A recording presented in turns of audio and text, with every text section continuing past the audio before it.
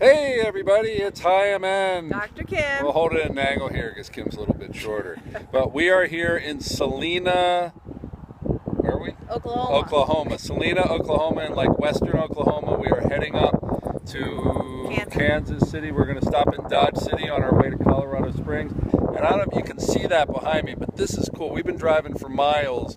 And can you see that in the background there? There are windmills here forever, these gigantic windmills. It's wind farms. We're in, well, a very windy place. They say that it's windier than Chicago. In Oklahoma. Oklahoma is the windiest state. So they have these wind farms all over. Can you see them there in the background?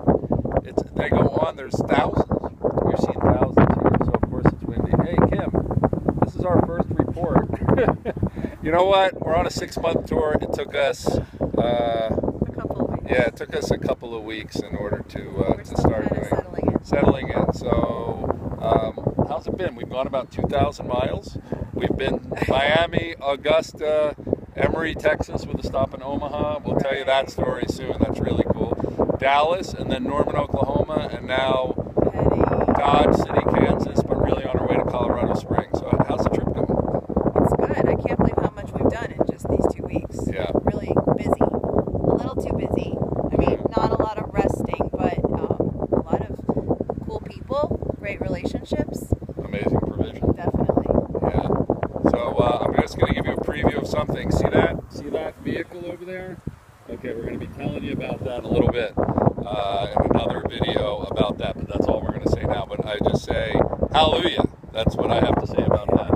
So, children holding up? You're holding up. Holding up. You know, it's hard traveling with a lot of children. But we just dropped Moshe, our eldest, 14-year-old, at Camp Yeshua in Anadarko. Where were we? Oklahoma. Somewhere in Oklahoma. And he's going to catch up with us in Colorado Springs. Is he walking? What's he doing? He's hitching. We're going to have him hitchhike after camp.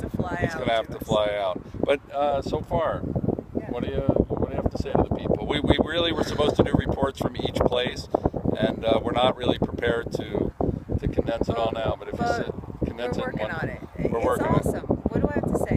It's awesome. I mean, the provision is just beyond amazing. And we've been teaching, which has been great, and staying with really nice people, and seeing really beautiful country. In fact, on the way from Anadarko to Dodge City, there's no real highways, so we're going through these little cool, like sleepy little towns. It's sort of like a Route 66 kind of experience going up through here.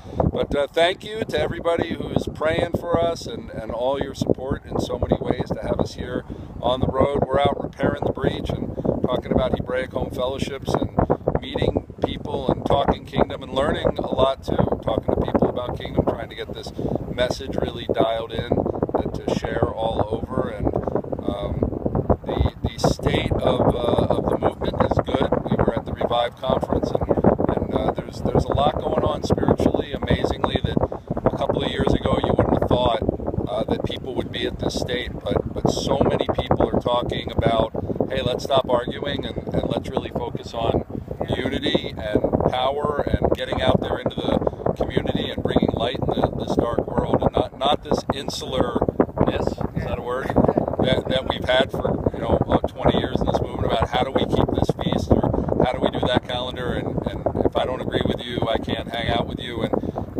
definitely the next generation, they're sick of that. They listen to their parents and they don't want anything to do with it, but the parents are starting to wake up too. So there is great hope for what's going on here. People are even talking about the kingdom. Yes. The word's coming up a lot. A lot. So a year ago when we were talking about it, people were like, huh?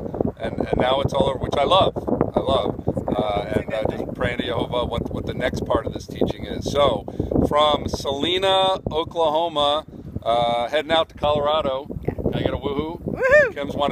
Kim went to summer camp in Colorado. How old were you? 12 and 13. 12, and she's been pining to go back in the summertime, so we're almost there, so she's really excited. Yeah. Thanks everybody. Please keep praying for us, and hopefully we've been